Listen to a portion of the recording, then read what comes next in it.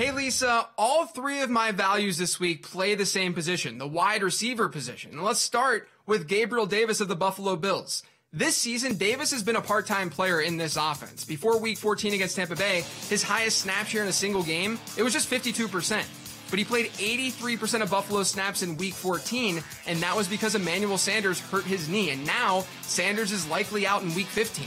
That means Davis is very much in play. He had about a 16% target share last week, and if he can hit that mark once again, he should have no trouble paying off this super cheap $4,900 price tag. There's also DeVante Parker. Parker's a little bit banged up. We'll see if he ends up going, but he does get the Jets this week, which is a plus matchup with looking at adjusted fantasy points allowed. He's averaged 67.5 receiving yards per game with Tua Tagovailoa this year, and he's hit a 21% target share in 3 of his 4 games with Tua. So at $5,800, I think he makes a ton of sense as well in a pretty good matchup.